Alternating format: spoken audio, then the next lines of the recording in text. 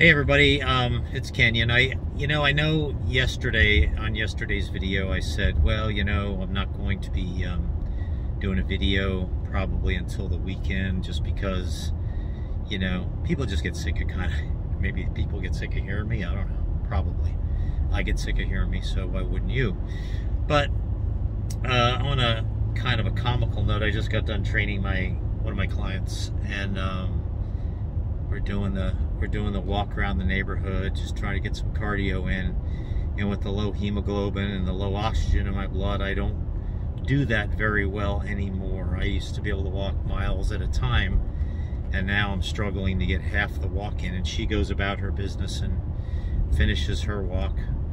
But I did a little research, again, on a comical note, did a little research. Everybody's trying to make their life as normal as possible, and I try not to use that word anymore because it kind of scares people. What's normal today? Not much, but we're all trying to keep a normal life, and to many that means enjoying alcoholic beverages. And I'm not a drinker. I don't drink. I mean, if somebody asks me, do you drink? I would basically say, not really.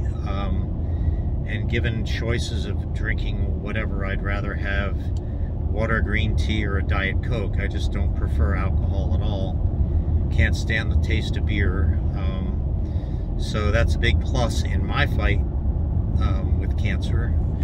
But I thought, what if there's a drink whose ingredients actually fought cancer?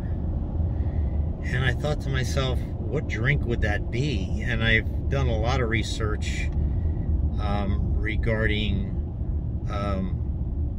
fruits and vegetables and so forth, and spices that actually impact cancer. And now I'm thinking, well, what about the Bloody Mary?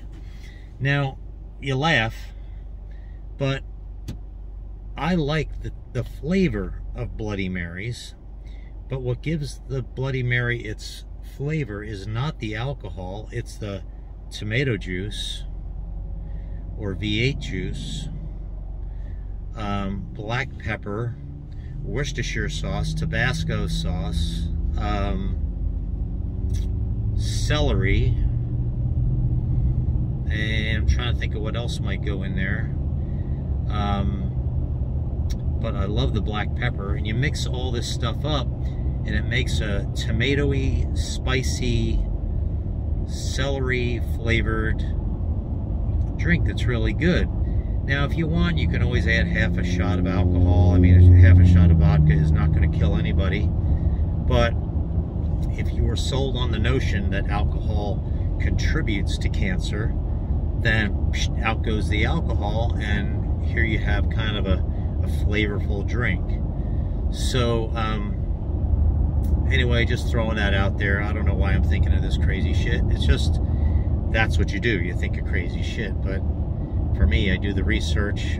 Every one of those ingredients fights cancer. The black pepper, the tomato juice, the celery, the Tabasco, everything fights cancer.